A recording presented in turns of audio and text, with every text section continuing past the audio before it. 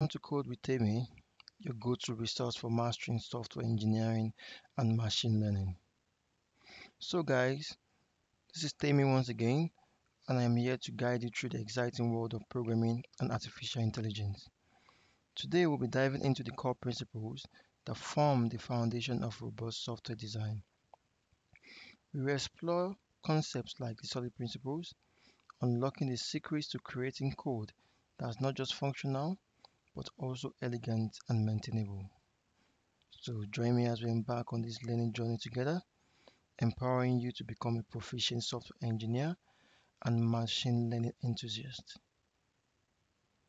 So once again, welcome to our empowering guide on building robust Python applications using solid principles. So in this video, we'll explore the fundamental principles of solid design and how they can empower your Python group programming skills to the next level. So Python has emerged as a powerful and popular programming language, renowned for its simplicity and flexibility. However, as Python projects become complex, or as projects generally become complex, maintaining clean, scalable, and maintainable code becomes increasingly challenging. This is where solid principles come into play. Solid is an acronym coined by Robert C. Martin, representing 5 essential design patterns: single responsibility, open and close principle, Liskov substitution, interface segregation, and dependency inversion. Understanding and applying these principles allow you to write code that is easier to understand and maintain, and also extend. Throughout this video, we will explore each solid principle, providing real-world examples and practical insights into how you can apply them in your Python projects. Whether you're a seasoned Python developer looking to enhance your skills, or a newcomer eager to learn best practices, this guide is for you. So let's dive in and unlock the secrets of solid principles in Python development. So before we delve into each solid principle individually, I'll list them. Single responsibility principle, open close principle, OCP. Let me start again. Single responsibilities principle, SRP, open and close principle, OCP, Liskov substitution principle, LSP, interface segregation principle, ISP, dependency inversion principle, DIP.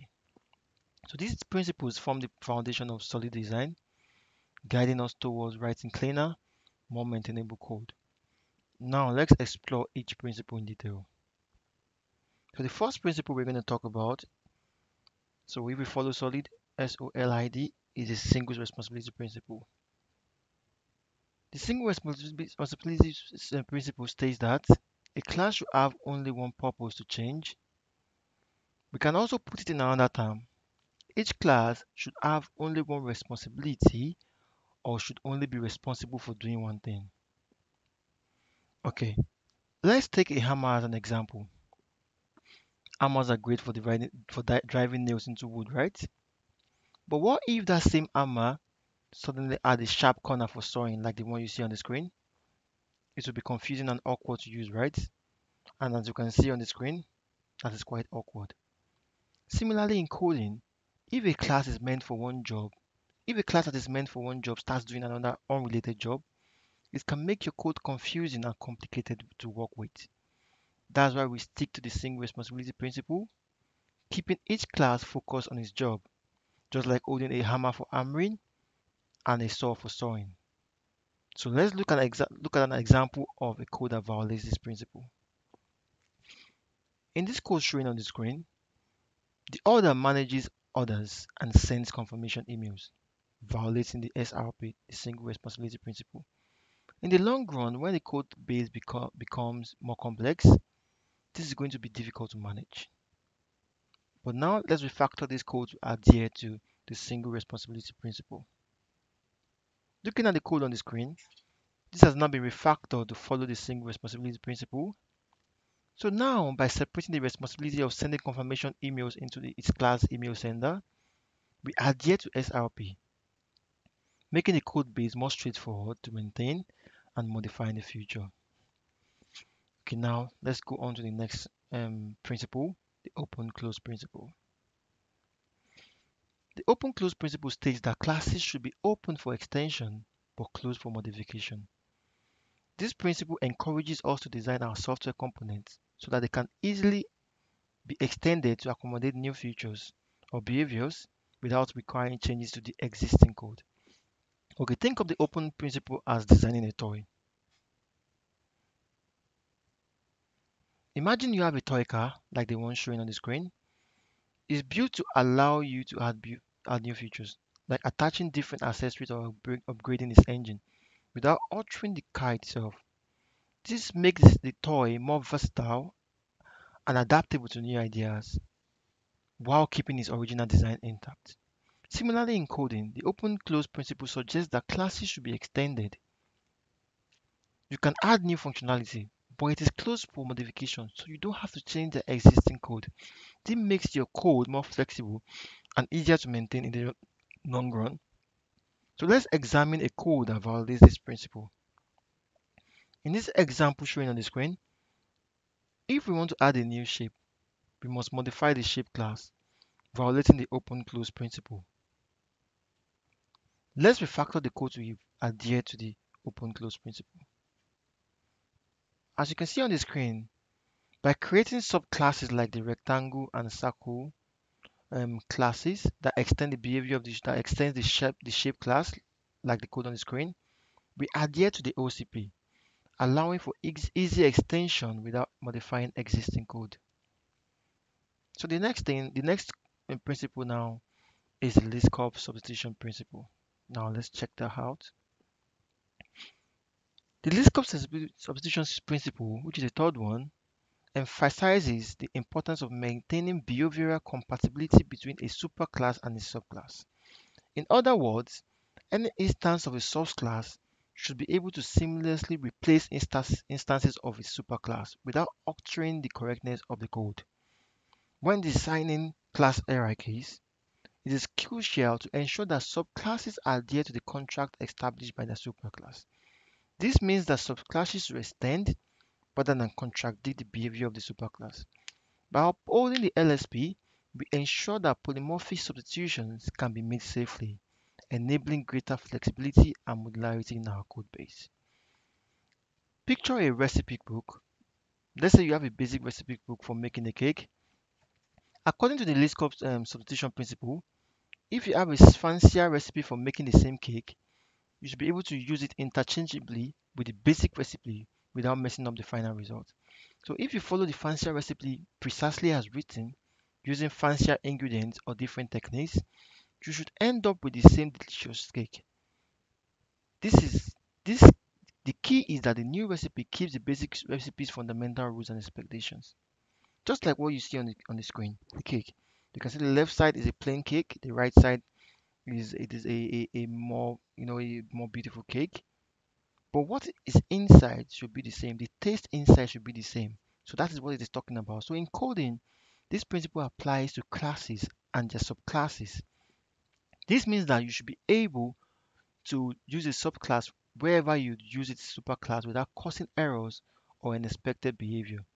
Just like swapping out one recipe for another shouldn't ruin your cake. Swapping out one class for a subclass shouldn't break your program. So let's see example of a code that violates this principle. In this example, although ostrich is a subclass of bird, it cannot fly, violating LSP. Now, let us refactor this code to adhere to LSP. As you can see on the screen, we've ensured that ostrich provides a valid implementation of the method fly method. We adhere to the LSP, allowing objects of ostrich to be used interchangeably with objects of bird without affecting the correctness of the program. Now, let's go on to the next principle, which is the interface segregation principle. The interface segregation principle underscores the importance of designing interfaces that are tailored to the specific needs of clients. In essence, it advocates for the creation of fine-grained interfaces that contain only the methods required by clients, rather than large monolithic interfaces that encompass all possible functionalities. By adhering to ISP, we prevent clients from being burdened with unnecessary dependencies on methods they don't use. This promotes modularity, flexibility, and maintainability in our software systems, as clients are insulated from changes to interfaces that are irrelevant to their needs. Imagine you are at a buffet and only interested in a few specific dishes. The interface segregation principles allow you to pick and choose only the dishes you want without taking everything on the buffet table. So if you only like salad and dessert, you should be free to take a plate with only some dishes on it. Similarly, in coding, if a client of a class, if you are a client of a class and only need to use specific methods or features, you shouldn't be forced to depend on a large interface with many methods you won't use. Instead, just like the buffet, you should be able to pick and choose only the interface parts you need. This keeps things clean and efficient and avoids unnecessary dependencies in your code. Now let's examine a code that violates this principle. In this example, clients of the simple printer class are forced to depend on the scan document method, even though they don't need it, violating the ISP. Let's refactor the code to adhere to the ISP.